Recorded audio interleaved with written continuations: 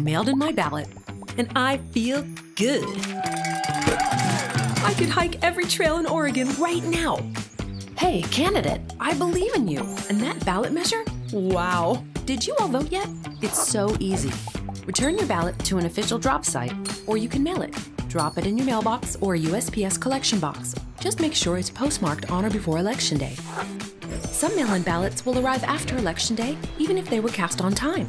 Yes, they were cast on time. This feels incredible. Oh, hi, sea lions. Let's go track Sasquatch while the county clerks tally the votes.